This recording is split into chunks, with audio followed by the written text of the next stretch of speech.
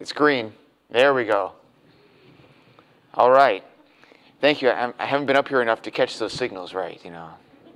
No, I was just going to say, though, there are lots of ideas and things that preacher has, and of course, he blames some of it on me too, you know, the ideas and whatnot. But we can only lead as far as people are willing to follow. And even in that, we need people to step up. I mean, I can't take leadership in everything. Preacher can't take leadership to each of these groups and lead to someone's house. And it is important that we have people step up and say, well, preacher, why don't we do this? And, well, why don't you do that? And why don't you go ahead and set up the group and lay it out? And even something this simple, and it is simple, really, truly, you can go out there and you can stand there and smile, bring your kids. He was correct. You know, Miss Shaver was sitting there looking around the edges at Wesley and Caleb and, you know, these kids just loving it. And all you had to do is come and smile, be an encouragement, be a blessing. She was asking how you all are, asking about the ladies that are pregnant and when they're due, and asking about the families and the things that are happening around here. And it was a good visit. But I'll come back to it again. Even something as simple as that does require things to happen behind the scenes. It requires someone to throw together the addresses and the song lists and coordinate to get the groups together and go out there. And it takes people stepping up. And I think that it is great that that was put forward and that there are people stepping up and doing it. And I guarantee we will be out there again. So I'm looking forward to it. Let's look in God's Word this evening in the book of Genesis, Genesis chapter 14. Genesis chapter 14.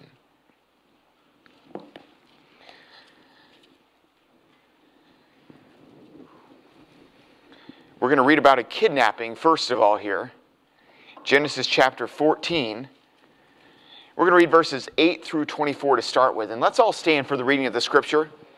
Let's all stand just for a moment here. Genesis chapter 14, verses 8 through 24. Genesis 14, verses 8 through 24. I'll read out loud if you'll follow along with me. It says, "And there went out the king of Sodom, and the king of Gomorrah, and the king of Admah, and the king of Zeboim, and the king of Bela, the same as Zoar, and they joined battle with them in the vale of Siddim. When Chedorlaomer," now if you're looking for any names, Jake, for your new child, you know, a few names in here you might want to write down. Chedorlaomer, that's Laomer, yeah. "The king of Elam, with Tidal, or Tidal, king of nations, and Amraphel, the king of Shinar, and Arioch, the king of Elasar, 4 kings with 5. And the vale of Siddim was full of slime pits. And the kings of Sodom and Gomorrah fled and fell there, and they that remained fled to the mountains. And they took all the goods of Sodom and Gomorrah, and all their victuals," that's food, for those of you that don't know, victuals, "and they went their way. And they took Lot, Abram's brother's son, who dwelt in Sodom, and his goods, and departed. And there came one that had escaped, and told Abram the Hebrew, for he dwelt in the plain of Mamre, the Amorite, brother of Eshcol, and brother of Abner, and these were confederate with Abraham. And when Abram heard that his brother was taken captive, he armed his trained servants, born in his own house, 318, and pursued them unto Dan. And he divided himself against them, he and his servants, by night, and smote them, and pursued them unto Hobah, which is on the left hand of Damascus. And he brought back all the goods, and also brought again his brother Lot, and his goods, and the women also, and the people. And the king of Sodom went out to meet him after his return from the slaughter of Chedorlaomer, and of the kings that were with him, at the valley of Shaveh, which is the king's dale." Now here's the part I want to focus on this evening. That stuff is background, but here's what I want to focus on, and I'll bring to light more in detail. Verse 18 onward. "And Melchizedek, king of Salem, brought forth bread and wine, and he was the priest of the Most High God. And he blessed him and said, Blessed be Abram of the Most High God, possessor of heaven and earth, and blessed be the Most High God, which hath delivered thine enemies into thy hand, and he gave him tithes of all." No, this is not a message about tithes, but there it is, first mentioned in the scriptures. Again, before the law was ever given, there were tithes. "And the king of Sodom said unto Abram, Give me the persons, and take the goods to thyself. And Abram said to the king of Sodom, I have lifted up mine hand unto the Lord, the Most High God, the possessor of heaven and earth, that I will not take from a thread even to a shoe latchet, and that I will not take anything that is thine, lest thou shouldest say, I have made Abram rich, save only that which the young men have eaten, and the portion of the men which went with me, at Aner, Eshcol, and Mamre. Let them take their portion. Let's pray. Dear Heavenly Father, I pray you would please lead and guide in the message this evening. I pray you would speak to hearts. Help me to say what you want me to, nothing more, nothing less. And I pray you would help us to leave this evening closer to you and ready to serve you. We pray this in Jesus' name. Amen. You may be seated. So here again, we have the story of Lot. He's been kidnapped by a consortium, if you will, of kings. His city has been plundered. The Bible is specific. It says all the goods and all the food were taken. I believe it in every word Bible. I think that every detail that it's in God's Word is correct. And it's interesting, when you look through this, there are certain things that are going to jump out to you, or maybe they do to you, maybe not, I don't know. But I was reading through here, it says that all the goods were taken from the city, all the victuals were taken from the city, if you will. But when it says that it was returned, it doesn't mention anything about the food. So they returned all the goods, they returned the people, but apparently they didn't get back all their food. Maybe it was some good food, I don't know. Maybe, are these the things that only I notice as I read? My goodness, I'm sorry. But they returned all the goods. Abraham, Uncle Abraham, if you will, came to rescue his nephew Lot with his 318 trained servants. And that's a whole other thing about, being prepared to defend yourself and your family. But they attacked these captors at night. They were victorious. They pursued them. And in the end, Abraham and his men rescued Lot and the other captives, returned all the goods. Now it's interesting, if you look at the time frame and the timeline here, Abraham was more than 75 years old. And I believe it was chapter 12, his age is mentioned before this. So this is an old man going out to battle to rescue his younger nephew. Now as he comes back here, sorry to offend anyone that's 75 years old. As he comes back here from this rescue operation, the king of Sodom returns from hiding and wherever he had fallen in these slime pits here and came to meet Abram. Like a lot of these politicians will do, they hide when there's trouble and there's something that they actually have to do in difficult decisions and they're nowhere to be found. But here comes Abraham after taking care of business, rescuing his nephew, rescuing the people and their goods, and he comes out to greet him. What can I do for you? How can I reward you? I'm the leader here and I don't know what he's doing, but showing up there at least. And we see this interaction between Abram, Melchizedek, and the king of Sodom. Now both Abraham and Lot have just seen the Lord work in an amazing way. They both seen the great blessing of the Lord. Lot had been rescued from the enemy kings. Abraham had just seen victory and success in battle with his trained servants. But here we see two different reactions. First, we see Abraham speak up and proclaim the power and glory of God. In verses 22 through 24, he talks about the Most High, possessor of all, and the great things that God has done for him. Then we see silence from Lot. We see him sitting next to the gate of Sodom next. That's the next thing we see mentioned of him. We don't see any mention of him praising the Lord, him thanking the Lord in any way. We see Abraham, I'm going to use that interchangeably because we call him Abraham. We see Abraham bragging on the Lord here. We see Abraham insulting the king even as he gives him a lesson on who truly possesses the heaven and earth. And we hear nothing from Lot, the one who was just rescued from captivity, just delivered from his kidnappers. Now both Abraham and Lot had the same opportunity, but only one of these men opened their mouths. Only one of these men gave honor and glory to God. Only one of these men lifted up the name of the Lord and separated himself from this wicked city and its rulers. The other never said anything worth mentioning in Scripture. He went along with everyone else and ended up in the same place as those leaders of that city. And this evening, as we look at this passage, I want to ask you, who are you today? Are you an Abram or are you a Lot? Every one of us stands in a similar position. We stand before God who's blessed us in every way, truly. He's given us salvation, redeemed us from the sentence of sin. Let me say it again. He's given us salvation. He's redeemed us from the sentence of sin. He's given us safety and prosperity. Brother Classa mentioned it today, just how good God has been to us. You know, I hope that we don't take it for granted the health that God has given us in the midst of what's going on.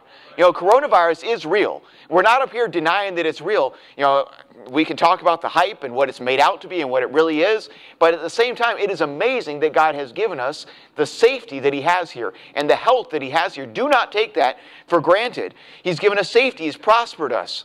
We stand before a watching Sodom, if you will. The world's out there. They're watching how we treat the blessings of God. They're ready for us to open our mouths. They're ready for us to speak of His protection. They're ready for us to speak of His provision. They're ready for us to lift up the name of our Savior and ready for us to tell of His holiness and of His judgment that's coming. And today I want to ask you again, will you be an Abraham or will you be a Lot? Will you open your mouth and stand strong for the Lord, or will you close it and take the path of least resistance?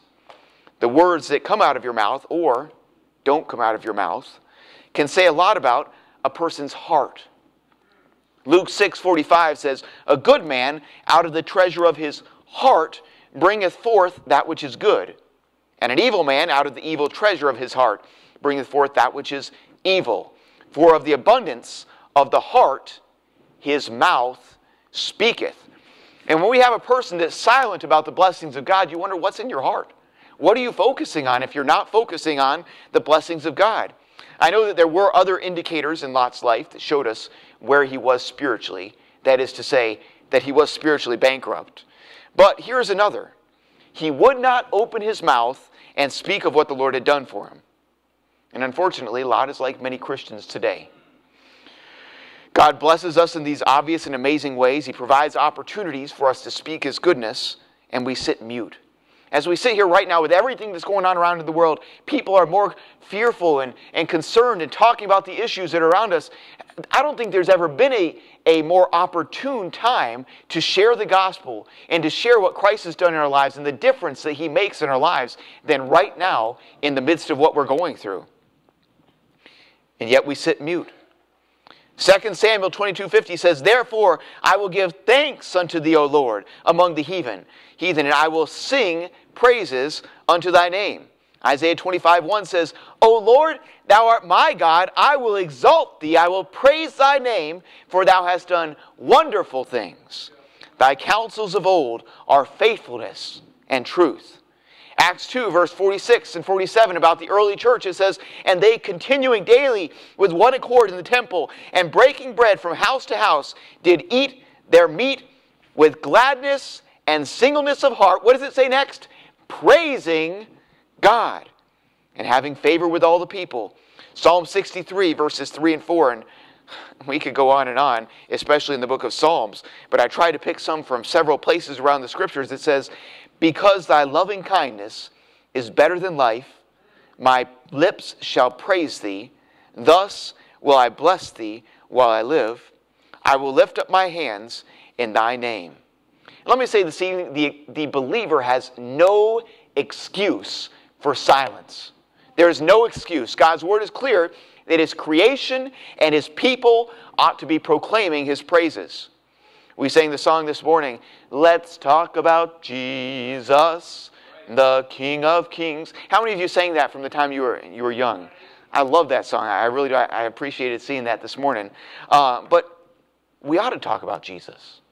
And not just here in church where we have opportunity. Yes, it does start here in the church, but it ought not end there.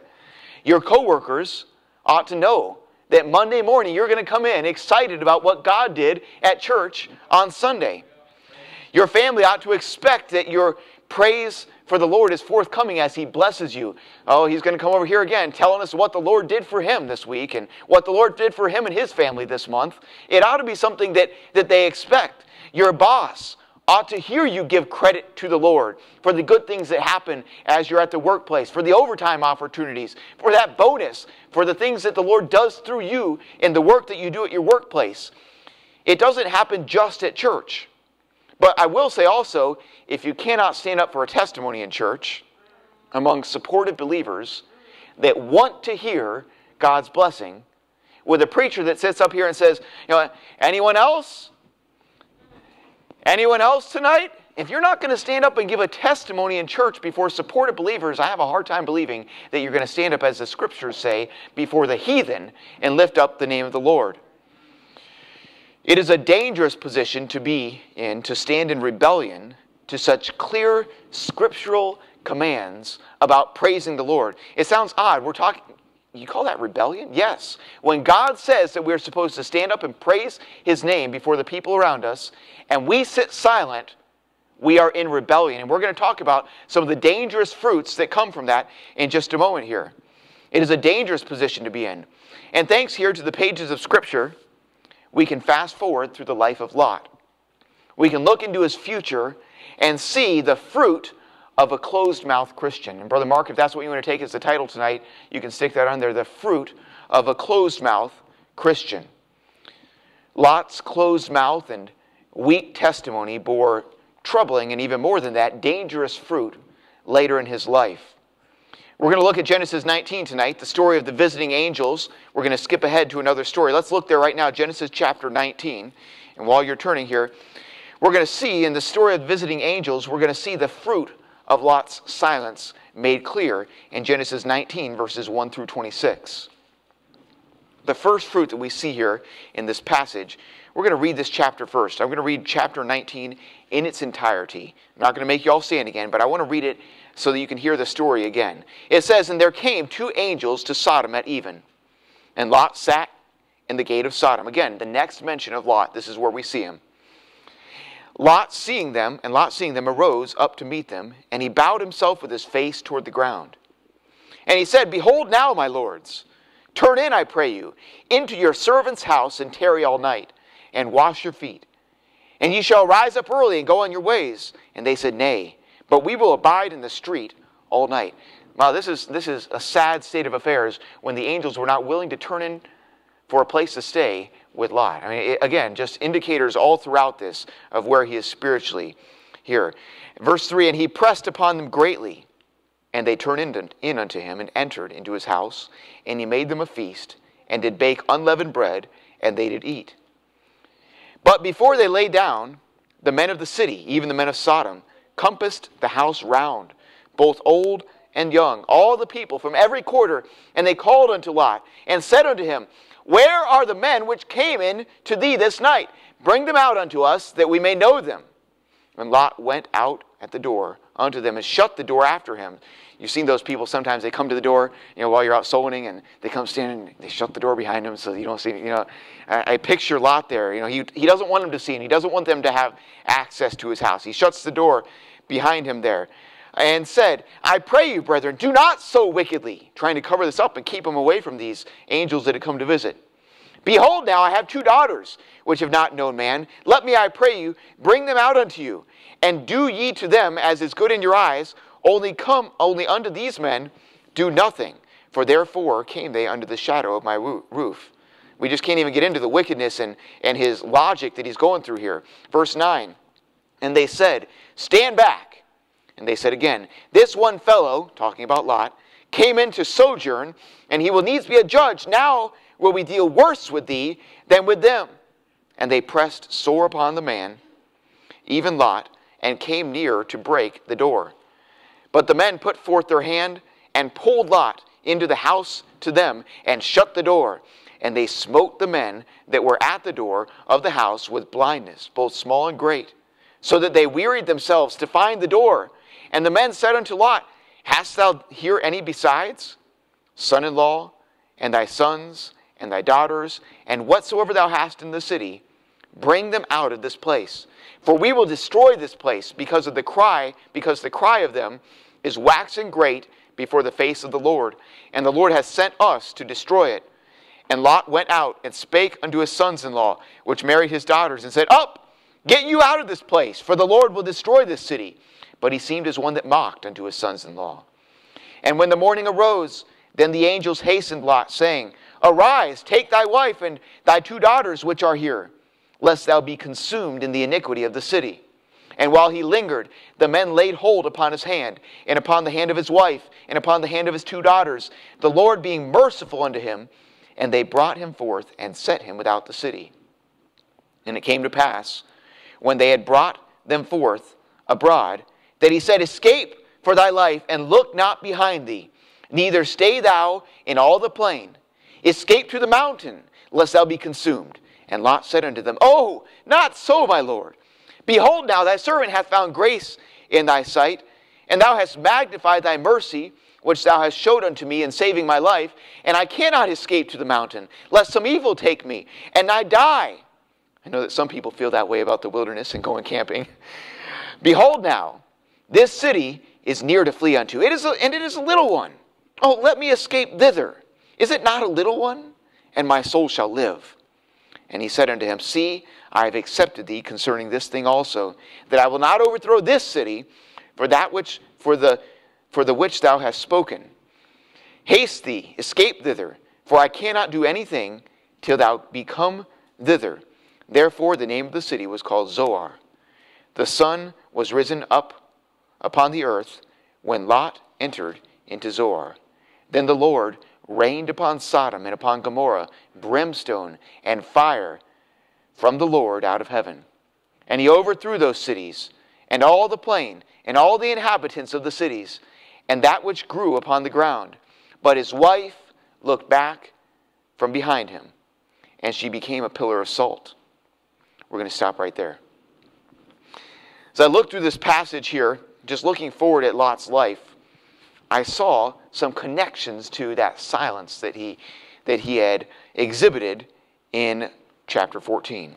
The first fruit that we see here in this passage, in Lot's life, the first dangerous fruit we see here is expected compliance. Look in verse 5 of chapter 19. Verse 5 of chapter 19. Lot has these men in his house now. The people have gathered around, and they called unto Lot, and said unto him, Where are the men which came in to thee this night? Bring them out unto us, that we may know them. These wicked men that came to do wicked things with these visitors assumed that Lot would help them do evil. They expected him to comply with them. And let me say that when you stand silent in the midst of a wicked world, the world assumes that you are their accomplice. Let me say it again. When you stand silent in the midst of a wicked world, the world assumes that you are their accomplice. When you never open your mouth, don't be surprised when a coworker tells a dirty joke around you and expects you to enjoy it. That's what's going to happen. They expect compliance. They expect you to enjoy it. They think you're one of them. Don't be surprised when a friend shares pornographic images with you. Don't be surprised when your boss gives you a bottle of wine as a Christmas gift. Don't be surprised when your family member invites you to that family reunion with booze. Don't be surprised when people take God's name in vain around you and expect you to have no problem with it. Don't be surprised when people expect you to have no problem with their cheating and lying and stealing in the workplace and expect you to punch them in as they come in late or punch them in at the right time as they leave early. Or don't expect them to be any different because you are their accomplice in their mind, because you've never spoken up. When you stand silent, the world takes it as affirmation.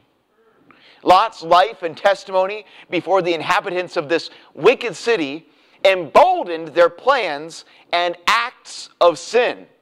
Lot's keeping his mouth shut actually increased the peer pressure that was eventually put on himself. Lot's keeping his mouth shut caused them to give him more trouble later. If he had simply originally came there and said, Here's what I am. I'm a Christian. I'm a servant of the Lord. I worship the Lord. These are the things I do and I don't do. They wouldn't have been there at his house begging him to give them these men that had come in if he had taken that stand earlier. But he added to his trouble by keeping silent. And I ask you this evening, what about you? Are you feeding the world's expectation of compliance? I'll say tonight, open your mouth, Lot. Open your mouth. Don't stand silent. But not only did it lead to this dangerous fruit of expected compliance, but it also led to exasperating inconsistency. Verse 9, let's look in verse 9. In the same chapter, verse 19, or chapter 19 and verse 9. It says, And they said, Stand back. And they said again, talking about Lot here. Here's what I want you to focus on. This one fellow came in to sojourn, and he will needs be a judge? Now will we deal worse with thee than with them. And we continue on here. But what they saw is they said, this man, he came here to us. He came to live amongst us. He came to sojourn here with us, and now he's going to judge us? He chose us. He chose this place. He chose this city. He chose this church. And now he's going to say here, he's going to complain? And they were exasperated with his inconsistency. They said, Lot chose the company and influence of this city. Now he wants to criticize us. He came to live among us. He knows who we are. He knows how we live. Don't complain all of a sudden, Lot. Why are you speaking up now? Lot's inconsistency angered them. Some of you think that one day you're going to stand up for truth and right and vindicate your faith as a Christian. But if some of you have never stood up for what's right, if some of you ever stood up for what is right, those of you around, those people that are around us would just laugh and say, wait a second, is this the same person that's been laughing along at those dirty jokes? Is this the same person that didn't have a problem with this and didn't have a problem with that and never stood up at this point and didn't care when this happened? But now he's going to judge us. Now he thinks he's the one who's going to criticize us here. He said, you chose our company. You enjoyed spending time with us. You stood silently by all these years, and now you're going to act like you're not one of us. You're going to protect these angels, and you're going to act like this is something that's wrong that we're doing. Let me say, don't wait till that moment to open your mouth. Speak up now.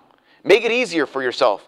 Set that pattern and testimony of consistency. I'll ask you, does your silence make it hard for you to be consistent in your life as a Christian? Sometimes it's hard.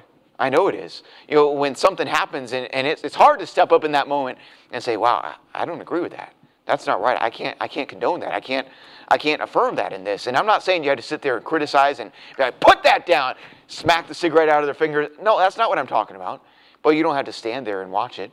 You don't have to let them think that you agree with it. You can say something in a Christ-like way that shows where you're at in that situation. Don't let your silence cause you trouble later. Open your mouth. Open your mouth. Not only was there the dangerous fruit of his expected compliance, his exasperating inconsistency, but Lot's silence also bore the fruit of escalated confrontation. Let's look into verse 9 again here. He says, now will we deal worse with thee than with them. He says, oh yeah, they said, oh yeah, you're going to stop us now. You're going to step up now and speak to us after all these years, after you came to live here, and now you're going to criticize us. We're going to make it worse for you now than we are for those that are visiting. We're going to destroy your home. We're going to hurt you. We're going to take it even further than you expected. Now, many people think that they're waiting for the perfect time to talk about God, to reveal their faith. You know, one day they're going to, here I am, this is me. I'm the believer. I'm a Christian. Aren't you glad to hear it? No. There is no perfect time. We live in the world. We live among sinners. We live among people who honestly pass on into eternity every day. There is no perfect time to wait for. So you wait. And you wait. And you wait. When in reality, you're building up expectations and tensions that will make your conversation even harder. Really? I never knew you were a Christian. I never would have guessed. Oh, so that's how you really feel about it. All this time you've been hiding it. So you've been secretly criticizing us all this time while you go to that church and you never wanted to tell us. Just be consistent. Just lay it out there. Let people know where you stand. And it doesn't escalate that confrontation. These men were angered at the deceit of Lot's silence. Had Lot spoken up sooner, there could have been a simple separation. But because he would not open his mouth, it led to a violent confrontation. And we see that pattern borne out in people's lives all the time. They're not willing to deal with the problem right away. They're not willing to let people know where they stand right away. Not willing to speak up for the Lord right now. And it brings it and it draws it out into something that's bigger and harder and worse. And many times Christians just end up backing down from it. I'll tell you what, there are a lot of Christians that wouldn't have even done what Lot did, stand up in front of those angels. They sat there all that time in that city, and they hobnobbed with those leaders in this wicked city, and these people came to know them, and they were friends. They would have just handed him over. They would have just said to those angels, why don't you just scoot through town quick? Get out of here so I don't have to deal with this. Lot actually stood up. But a lot of Christians in our society today wouldn't even do that because it wouldn't fit with the pattern that they've already laid out. These men were exasperated with their consistency, and it ended up with an escalated confrontation. Open your mouth. Open your mouth. Not only did they expect compliance, they were exasperated with his consistency, they escalated their confrontation, but also it led to evangelistic coldness. In verse 14 it says, and Lot went out and spake unto his sons-in-law, which married his daughters, and said, up, get you out of this place. He'd finally been convinced that they needed to get out. But he seemed as one that mocked unto his sons-in-law. He seemed as one that mocked unto his sons-in-law. What a sad testimony. They laughed at Lot when he tried to warn him. When Lot spoke of the power of God, when Lot spoke of the holiness of God, when he spoke of the coming judgment of God on this wicked city, his sons-in-law laughed at him. They thought it was a joke. Now, of all the people in the city, I'm sure that he had close friends. He had people that he spent a lot of time with, maybe that he worked with, that he spent time in the gate with, if you will, in his position. But if there was anyone that you could say saw Lot's life, even behind the scenes of what he spoke and said, that knew who he was, these men were the ones that had the closest view into Lot's life. These were the ones over whom Lot had the very most influence. These were the ones that probably knew him the best. And when he spoke about God and his judgment and what he wanted them to do, they laughed at him. Where is the gospel in your life? Do your neighbors see it? Do your coworkers see it? Does your family see it? Or would they laugh at you telling them about their sin problem? Would they assume that you're joking when you tell them that Jesus saves? That's a good... Oh, you're serious. You actually go to church? You're a believer? You're a Christian? Wow. I never would have guessed that. Let me ask you this evening, does your silence turn the gospel into a joke? Has your silence brought evangelistic coldness? Not only did it bring expectation of compliance and sin, not only did it exasperate them in his inconsistency, not only did it escalate that confrontation or bring evangelistic coldness, but Lot's silence finally bore the dangerous fruit of extreme calamity. We're talking about physical harm and danger here. Verse 26, we're going to look at the end here, the last verse we read. But his wife looked back from behind him, and she became a pillar of salt. Think about that for a minute.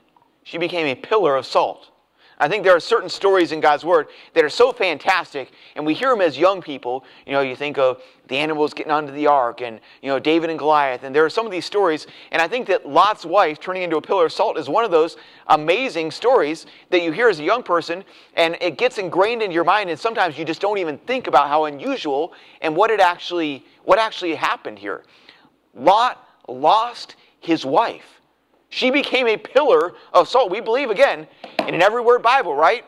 This is what happened. Lot's wife turned into a pillar of salt. He lost his wife in this judgment.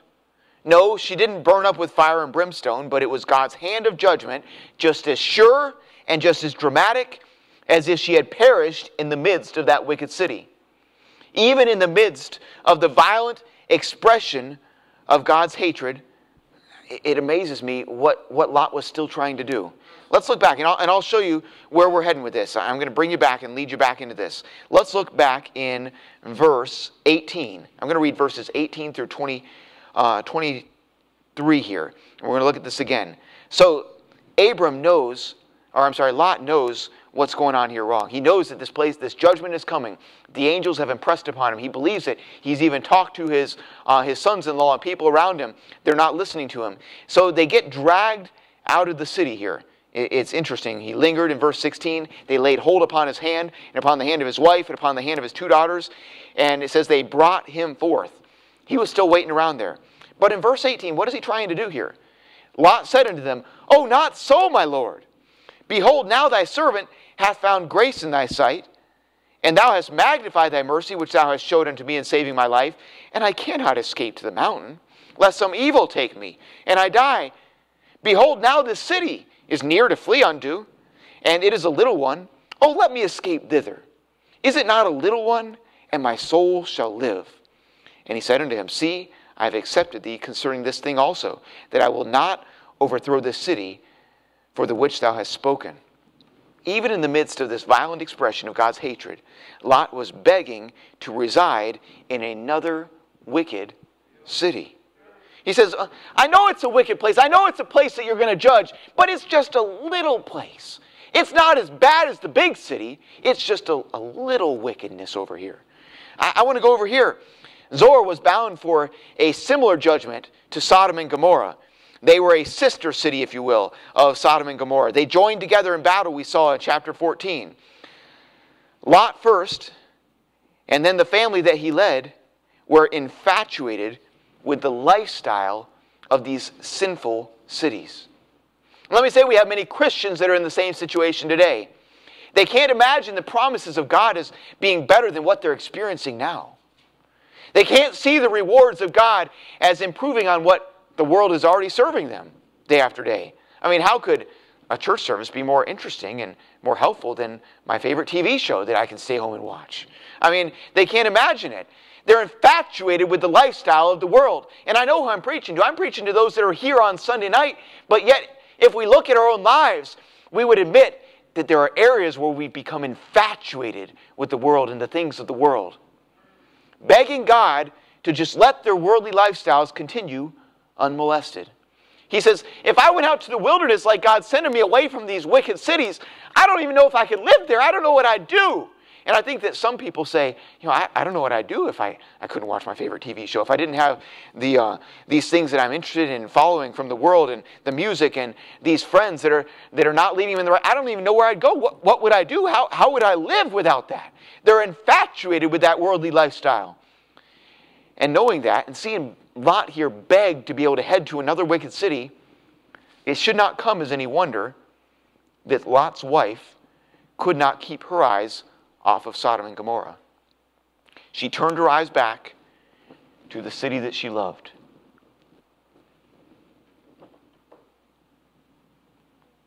And was turned into a pillar of salt.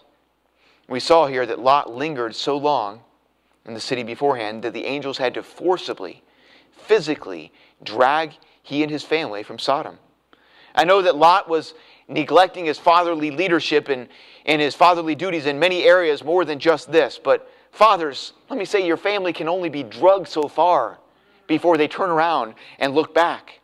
It's hard sometimes, preacher, seeing people get to the teenage years of their kids' lives and we're going to do right now. I see how important it is. I see the judgment's finally coming. The fire's going to fall. And they may not see fire falling in judgment here, physically on the cities that we're in, but they see the ramifications. They see the danger when it comes to the teenagers' lives. It's become real to them that in just a few years, my daughter could be in amazing, crazy places out of the will of God and in danger and hurting in serious ways. They say, all right, now we're going to get serious, family. We're going to be in church now 3 times a week. We're going to be reading God's Word as a family every day. We're going to do these things. And at a certain point where you've drug them, at a certain point, I'm going to say it gets to be too late. You put all this time and effort and allowed them to go and do whatever, and you've showed them that the world is so wonderful and it tastes so great, and these are the things that we're going to follow after, and this is what we're going to do, and all of a sudden you're going to change it, and you expect that in a couple months, your teenagers are going to be on board with where you're at. After years of you leading them down this path. And Lot had led his family down this path of wickedness and worldliness for years and years. And the Bible doesn't tell us exactly how long it is, but you don't get to be a leader in a city like this, just walking into the city and you become it. You assume that he was there for years, leading his family in this, and then all of a sudden, he expects to drag them out of the city and follow the Lord's commandment and obey the angels and do right. And his wife turns around to look back. Let me say, fathers, because it is on fathers of families, mothers too. You need to help portray this. But you need to open your mouth. You need to cast a vision for your family of what the Lord has done for you. Tell them about the goodness of God. Tell them what He has in store for them. We have fathers that are more concerned about the sports their kids play and making sure that they're safe and eligible and ready for the sports, and that they're going to be able to be in the marching band and they're going to be able to do this and these extracurricular activities and whatever they're doing, than they are about their spiritual well-being. And when you don't lift up the name of the Lord, something else will fill that void. There will be sports and outdoors activities and hobbies and education. And these are not wicked things in and of themselves, but any of these things that take the place of what God has in store for us and for our families, following Him spiritually, they become a danger. And let me say, the devil stands in the wings ready to promise anything you desire. Anything that will take your eyes off of the will of God. We need some fathers that will cast a vision for what God has in store for their family. First of all, they need to see it themselves. I'll just say that. We need some men that, first of all, are in God's Word. Don't start having a family, and maybe I could be wrong in this, preacher. You correct me if I'm wrong, and this is not what you want me to say. But fathers, before you get your family together and expect everyone to sit around while you read God's Word, why don't you get in God's Word first yourself? Why don't you set a pattern yourself where your kids know that you're in God's Word? They know where Daddy's at every morning at 6 a.m. They know where Daddy's at every morning before he heads to work. They know what he's doing every night before he heads to bed. They know what he's reading, where he's going. When you set that pattern, it makes it a lot easier for you to step up and say, all right, now, I want everyone to come to the dinner table and we're going to read God's Word. But when you're not doing it yourself, it's hard for you to cast that vision and lead them in it.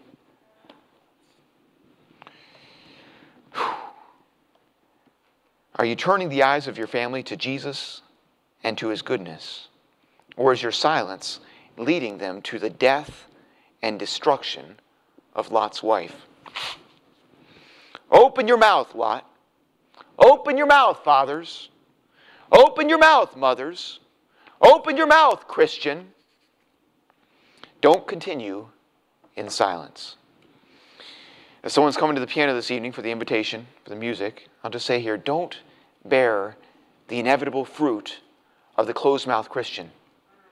Lot's silence bore the fruit of expected compliance. They thought he was just going to do whatever they did. They took it as affirmation. His silence brought them exasperating inconsistency. It brought them an escalated confrontation. It brought evangelistic coldness, and it eventually brought them extreme calamity. And I'll ask you tonight, are you going to continue in his footsteps? Are you going to bear the same fruit? Are you going to stand silent? Or will you speak His praises? The altar call is simple tonight. Are you going to be a Lot? Or are you going to be an Abraham? Let's pray. Dear Heavenly Father, I thank You for Your Word. I thank You for the warnings that You give us, dear Lord. I pray You would please help us to heed it. I pray You'd help us to open our mouths for You. We pray this in Jesus' name. As the music plays, let's stand and there's a time of invitation.